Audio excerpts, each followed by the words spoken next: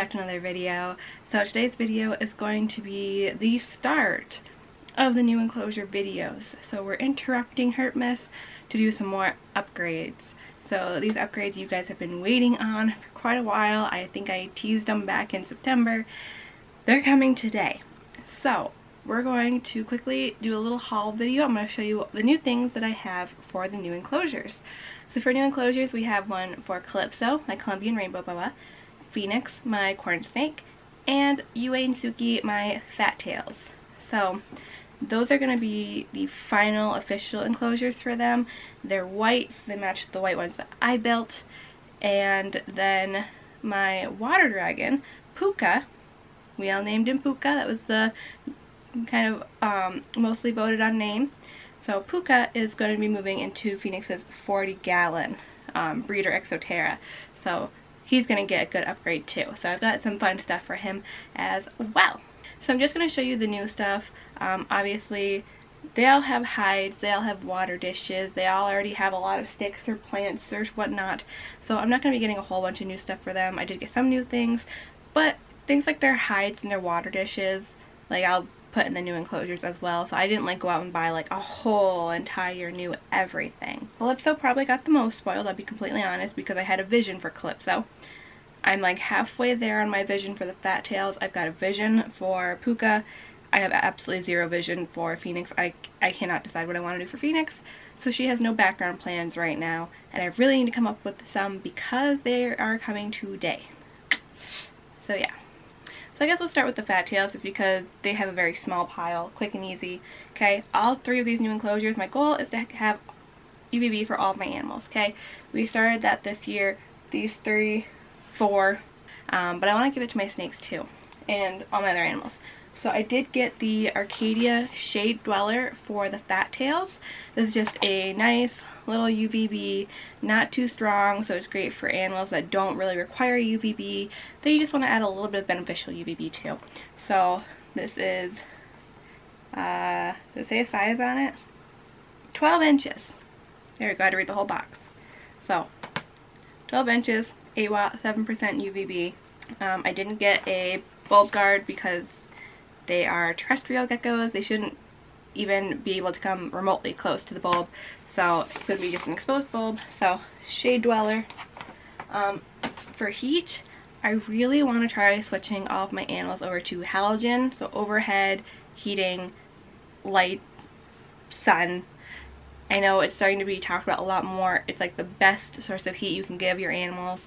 It's very natural because it's coming from above. It has visual light. It has a lot of good stuff in it, and so it's a lot more beneficial than something like a radiant heat panel or a heat mat.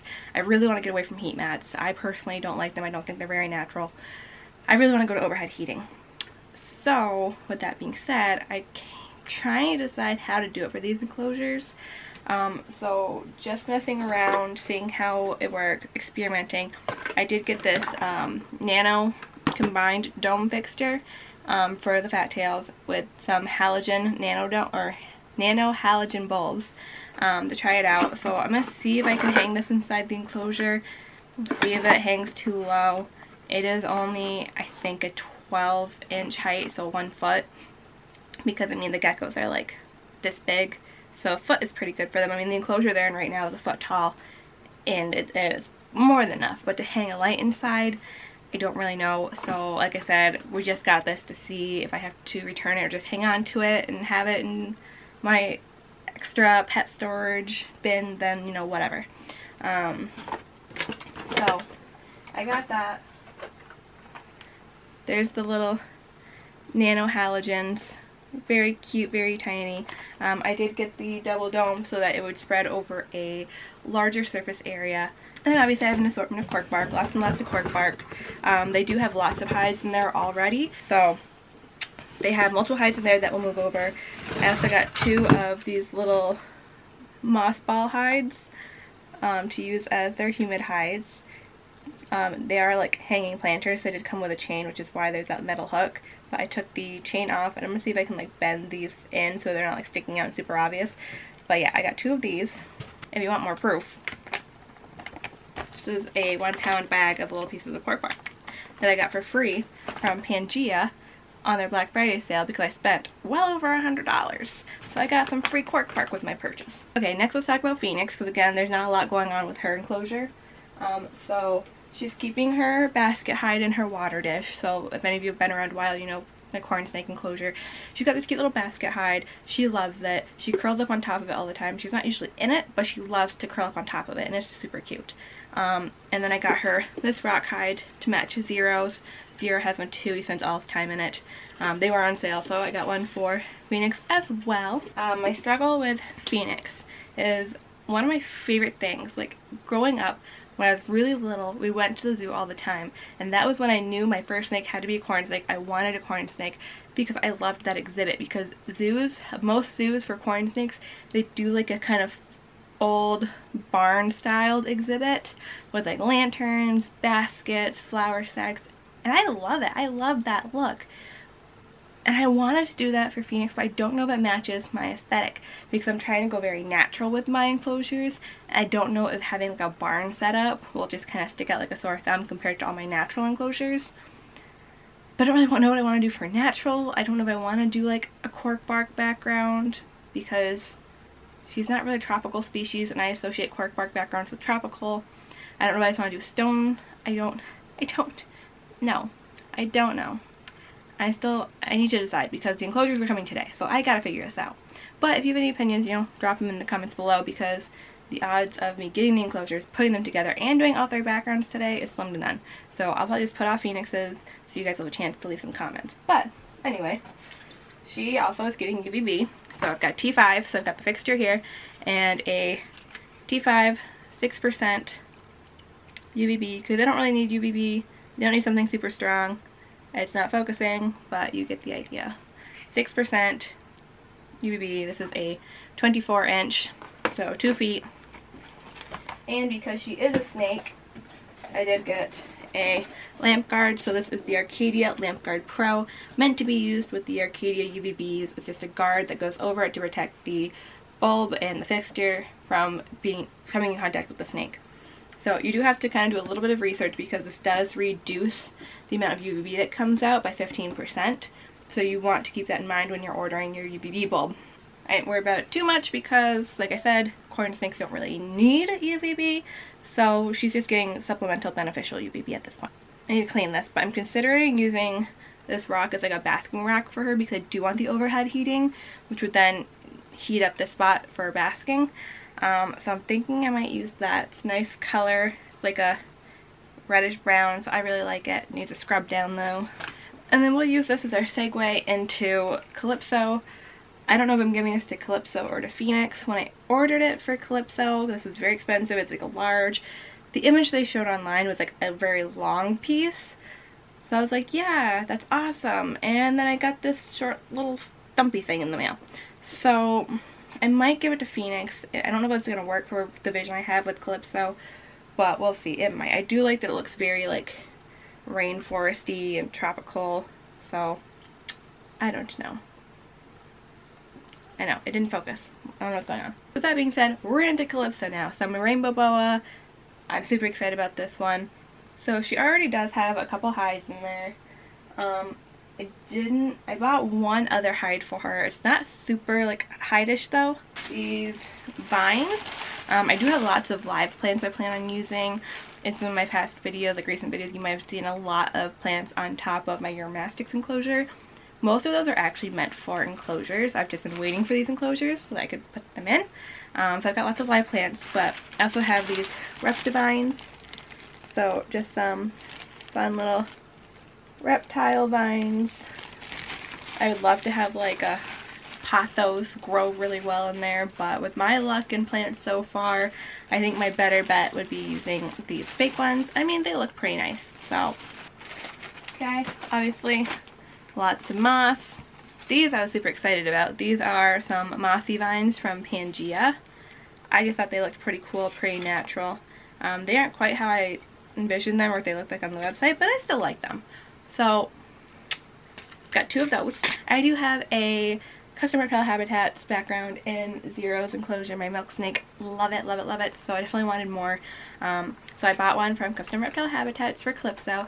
It's a nice gray rocky background, and then I want to take this green moss and like silicone it in the cracks, so it's kind of like rock in the rainforest kind of. Do you guys see my vision? I'm very excited for it. So that's kind of my vision right there. And then just like Phoenix, she got UVB, same UVB, bulb guard, yada yada. So I did end up getting her this hide from PetSmart. I've wanted this hide since they got it, but it's like pretty expensive, so I never did. And then when I took Suki to the vet ended up not charging me because there's nothing she could do. So I had all that extra money I had saved up. So I was like, well, let's treat an animal. Actually, I bought quite a bit at PetSmart, but I'm like, you know, let's do it. Let's buy this awesome hide for 𝘼𝙪𝙨. It's like very naturalistic, tree, rainforest vibes. Perfect. So I was very excited and definitely wanted it. So got that for 𝘼𝙪𝙨. And then this next thing is probably the thing I'm most excited for out of everything that I've gotten for these enclosures. And it is this moss ball hide for 𝘼𝙪𝙨. So it's got all these little holes. So it's like the perfect form of enrichment for a snake. Like, I saw this and my zookeeper brain like started singing. There's angels in my head. Like, this is perfect. So I'm thinking if I have like some sticks propped up, this will sit up high like in the sticks. Do you guys see where I'm going with this enclosure? I am like so excited for this. So this thing's super awesome. I was gonna buy it from Josh's Frogs, and then there was like issues with my order. Money got taken from my account, but the order never went through, so they couldn't do anything. And then I had to wait for Discover to cancel the order and refund me the money. And then by that point, Josh's Frogs was out of stock. Luckily, is it like LLL Reptile, I think is where I ended up getting it from, had them in stock. So I was like, thank the Lord I still get one, because I almost wasn't able to get it and I was very upset. So yeah, I'm like so excited for this. Okay, and then finally we're gonna end with Puka's stuff. So obviously water dragons get pretty big. He'll probably get about the size that Arcadius is right now, at least. Obviously Arcadius, my iguana, is very small, very stunted. Puka will probably get about that size. So 40 gallon, definitely not permanent. It's just a cute little upgrade from what he's in now, because right now he's in a 20 gallon. He's finally growing and doing really well, so it's time for him to upgrade. He's going to get that 40 gallon back there. So these plants are from Michael's, and they're like my favorite plants to use in enclosures. I have them in Percy's. Eugene's was filled with them. So I love these plants so much, and so I got this to use in there. This I'm excited to finally use. This was actually meant for Muppet to go in the background of her grow tent, because I don't like that just plain and reflective. This thing came from a very scammy site, which I didn't realize at first. Took about 3 months to come in, or two months to come in. I filed a dispute through PayPal, and then they finally shipped it. And it's not the size that I was expecting at all. It doesn't do what it said it was going to do. This is about all it is. Okay, her enclosure is 3 foot tall. This thing is like 1 foot, and the more you stretch it out, the less tall it is. So it will fit in the background of the 40 gallon. So it'll be perfect for him. Couldn't use it for Muppet. It still really stinks, so I do need to clean it. But yeah, very not impressed. I mean, look, you can see the zip ties. Not impressive. I've got this magnetic ledge that I got for Tansy when she was in a tank. She obviously can't use it now. She's in a wooden enclosure, and she's got her own little ledges built into her background. So I'll use this in Puka's, because I think you can only really use them in tanks because it's magnetic. So, and then I've got this other ledge that I got during Black Friday from Pangea as well, because I spent so much money. It's just a suction cup ledge. So we've got these 2 ledges. And then it doesn't match, but I'm going to try out this feeding ledge that I got from PetSmart, because it was on clearance, because it said it was missing a piece. I think the only thing it was missing was like a plastic cup here. So I got it. I was like, why not? It's fun. So we're going to try it. Obviously, doesn't match the rest of the decor, but whatever. It was on clearance. I love clearance. And then we've got this big old filter. So because he's a water dragon, I want to make it like a very big pool area, in which case filter, to make my life easier so I don't have to keep pulling it out. I don't know if I want to silicone like acrylic in there and divide it, or just put in a really big tub of some sort so that I can use the tank later on down the road without having that acrylic in there. I don't really know. So I just got this filter anyway to have because I would like to use it for him. So obviously I have lots of big plans and I can't wait to get started. Stay tuned because I will be doing a unboxing and putting the enclosures together and a review. We'll talk about different aspects of working with that business and reviewing the enclosures and whatnot. And then each animal, just like I did for the ones I built, each animal will have their own video doing the enclosures and putting their enclosures together. So stay tuned for that. Very, very excited because then we'll finally have the long awaited for room tour. Okay, because all of this is changing, this is moving. Nothing over here is really changing and moving, but this whole side is like moving around and changing a little bit. So you guys haven't gotten a room tour since the last Herpmas, so a whole year ago. And I wanted to start this year with Herpmas, but the enclosures are coming late, so you're probably gonna get an end of Herpmas with a room tour. But I'm hoping by the end of next week enclosures will be done, everything will be moved around, and I can finally film a room tour. I am so ready to be done enclosures for the year. I ended up doing I have done roughly 15 upgrades this year. I can't wait to just sit back and just because I do have more upgrade plans for 2021. We'll talk about that in a New Year's video. Starting the new year, we'll talk about my plans for the year. But I've done a whole heck of a lot of upgrades this year, so I'm excited to just finally relax and stop stressing about this, stop buying things for these enclosures, and just relax. So thank you guys for joining me for today's video. Make sure to hit that subscribe button so you get to see the final products of these enclosures and see the new enclosures. And as always, we'll see you for the next video. Bye!